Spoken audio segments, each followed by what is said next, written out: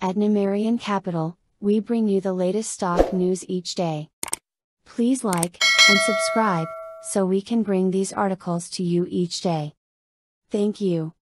Today, November 3, 2022, Mullen stock alert. Did Mullen Automotive just score its second GM executive?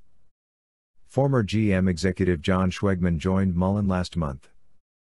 Mullen Automotive has likely hired Paul Lower as its new Director of Product Marketing and Planning.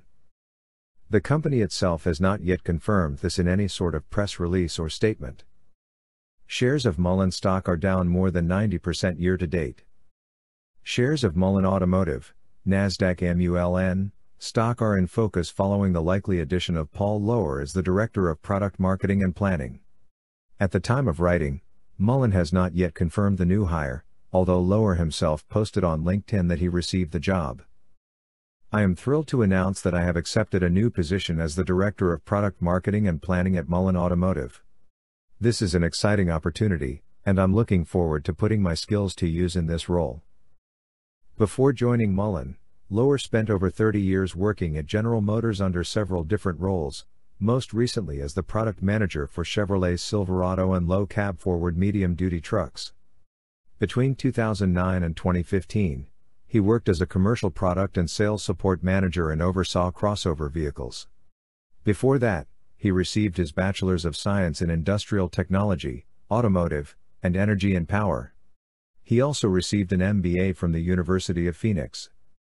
Mullen adds another GM executive to its team. If confirmed by Mullen, Lower will be the second GM executive to join the company in recent weeks. Last month, John Schwegman was brought on as Chief Commercial Officer. He previously spent over 35 years at GM. Schwegman will oversee growth opportunities for the Mullen's Class 1 through Class 6 trucks. At GM, Schwegman was heavily involved with Chevrolet's electric vehicle efforts and led global teams across 4 continents. The addition of Lower would provide Mullen with decades of experience from a reputable automaker. Furthermore, Lower's experience with crossovers could aid in the production and marketing of the upcoming 5 crossover.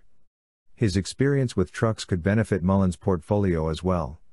Production of the 5 is expected to start in fourth quarter of 2023. With deliveries beginning during second quarter of 2024.